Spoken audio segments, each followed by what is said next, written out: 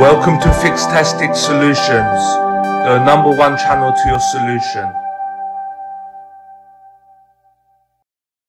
Hello everyone and welcome to FIXtastic Solutions. In this video I'm going to show you how to bypass FRP on Motorola Droid Turbo 2. As you can see, I'm trying to bypass FRP on this phone using all method, but it's not working on this phone because this phone is updated on the latest security patch. So today I'm going to show you the latest method to bypass Motorola Droid Turbo 2. Make sure to follow each and every step shown in the video. And here we go. First of all, you have to go to the vision settings and enable the talkback. Now draw the L pattern on screen. Tap on talkback settings. Go to text to speech settings. Now swipe with 2 fingers at the edge of the screen.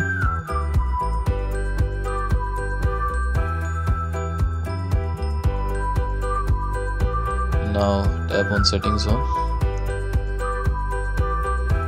Now hold both volume keys to disable talkback.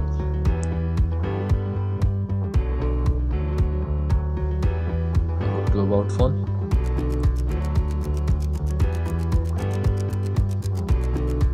Open source, and here scroll down at open source license. Now just hold any text here.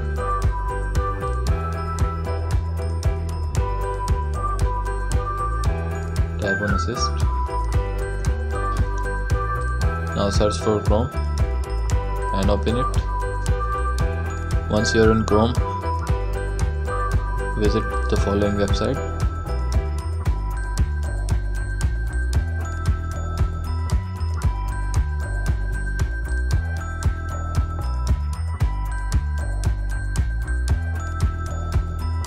From here you have to download the quick shortcut maker.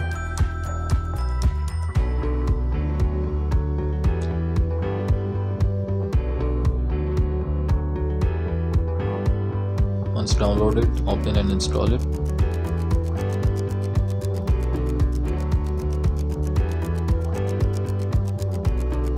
And now search for IMS settings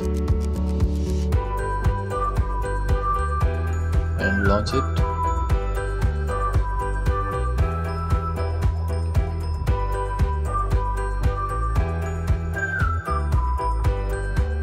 Scroll down and enable this option.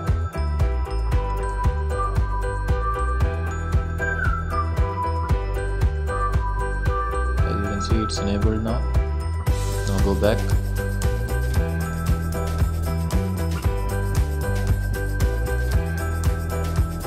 Open settings.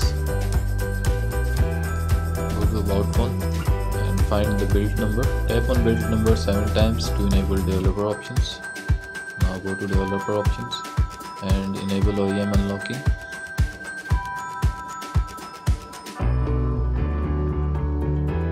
Now just factory reset your phone from settings.